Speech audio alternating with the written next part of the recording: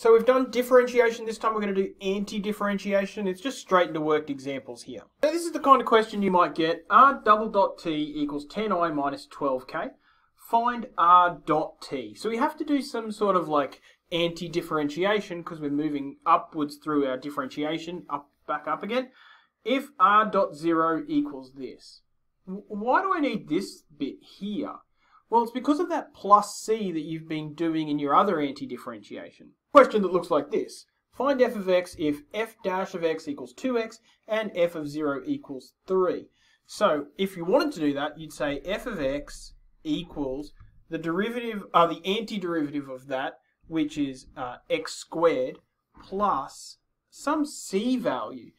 And that c value happens if we can solve it by subbing 0 into this. F of 0 equals 0 squared plus c. And we know f of 0 equals 3 because we're told there.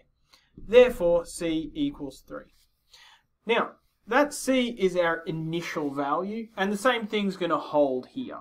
So let's do it. R dot t equals. Now, if I anti-derive 10, I get 10t I.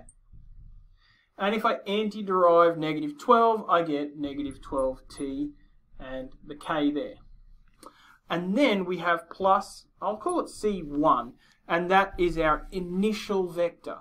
All right, so I know that if r dot 0, so if I sub 0 in for this and 0 in for this, I will have an answer of that.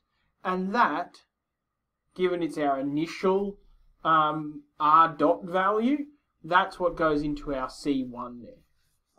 So therefore, R dot t equals 10ti minus 12tk plus 30i minus 20j plus 10k. But of course we can neaten that up a little bit because now we can group our I components. So we can say 10t plus 30.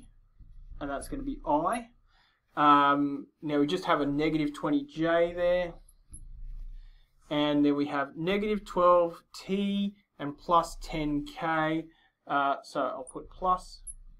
And let's make it 10 minus 12t k. Alright, so that's r dot t. Now of course we can go one step further with this. And now we can find r with respect to t, if we have some sort of initial or some other value, but we'll get to those ones in a second. Alright, so that's going to be simple. R with respect to t equals, anti-derive this bit, so we get t squared, 10 divided by 2 is 5, plus 30t I. Now negative 20 is going to be negative 20t j. And then this bit here is going to be 10t minus, that's going to be t squared. Negative 12 divided by 2 is going to be negative 6. And that's going to be k. And then don't forget your plus c. Now, in this case, our plus c is the initial. So if I put zeros in, let's see, I put a 0 there, I'd get 0i. I put a 0 there, I get 0j. I put a 0 there, I get 0k. So this is my initial value here, and that's what's going to go in to there, which is just simply 2k.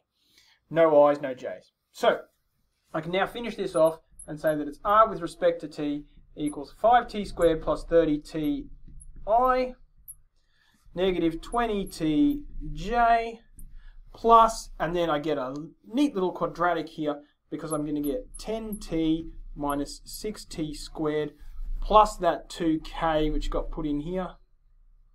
Just 2 because k sits on the outside. Alright, and there we have found the antiderivative. We've done it once and we've done it twice using these initial values for our c's. Alright, let's keep this one short and sweet. Not much more to say here. Just keep in mind that when you are anti-differentiating, there's always this plus c on the end. Don't forget it.